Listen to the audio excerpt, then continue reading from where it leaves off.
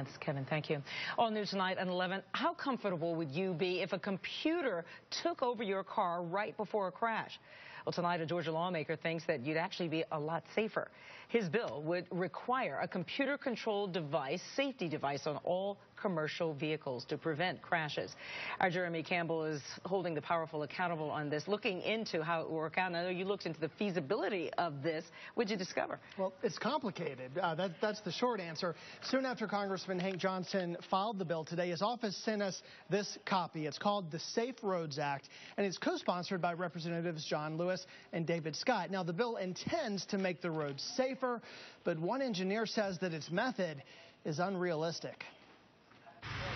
In April, it was tragedy on the open road when 5 Georgia Southern nursing students died after a tractor-trailer failed to stop along I-16.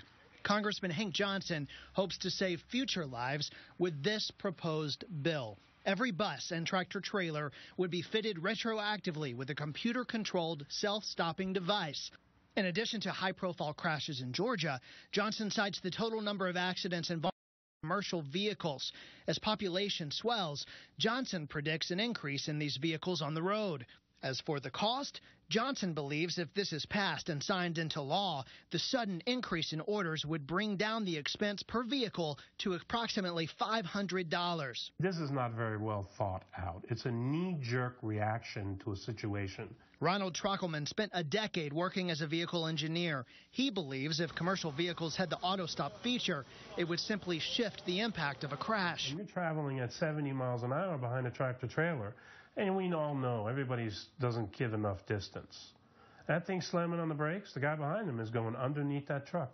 Trockelman's suggestion? It might make sense to start requiring these things on new vehicles so that over time all vehicles on the road have this kind of system, but it would have to be industry-wide.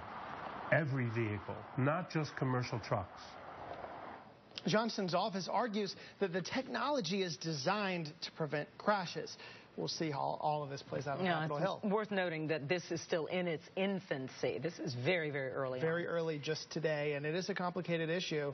Not sure any precedent has been set for something like this. Or how long it will live. All right, Jeremy, thank you.